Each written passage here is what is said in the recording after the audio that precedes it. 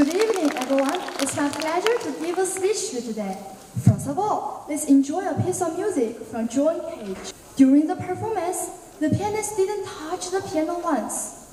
I can't understand why people are frightened of new ideas. I am afraid of the old ones, he said. Well, similarly, if you change your perspective into a different one, you may find the world itself becomes completely different. Now, let me show you something different, not the old ones. Can you believe a motorbike can fly in the sky? Well, if you believe a motorbike can fly in the sky, then you can also easily accept the facts that owls can deliver letters, house elves truly exist, broomsticks can allow you to play Quidditch, and there's indeed a school for wizards named Hogwarts. The only qualification for you to see all of this is to change your perspective. Yes, I'm talking about J.K. Rowling's famous novel, Harry Potter.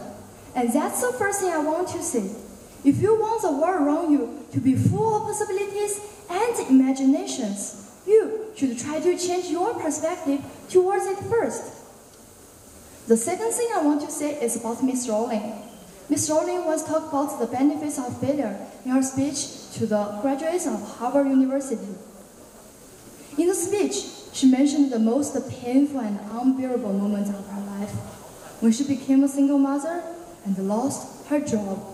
These huge life changes were like dementors, chasing her, grabbing all the happiness out of her. However, they also gave her the chance to see the sorrows caused by terrorism and the power of infinity love which lies behind all of those sorrows. What doesn't kill you only makes you stronger. As is known to all, huge life changes kissed Miss Rowling with pain, and she wrote Harry Potter to change the world in return.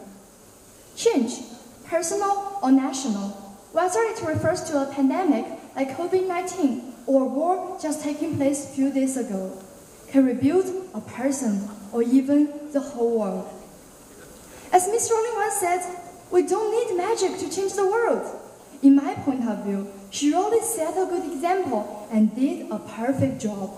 Not only the splendid and dazzling magic were created by her, but also the real stories happening on her shows the whole world that when loyalties are tested, challenges are faced, when everything is changing faster than the plastic broomsticks and seems to be hopeless, when wars and terrorism are everywhere just like now, there are still things remaining the same for 1,000 years, for 1,000 more.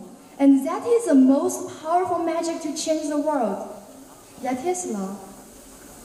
The love between you and your loved ones. The love to be always willing to try hard to change your perspective to view the world. The love to embrace any challenges waiting ahead.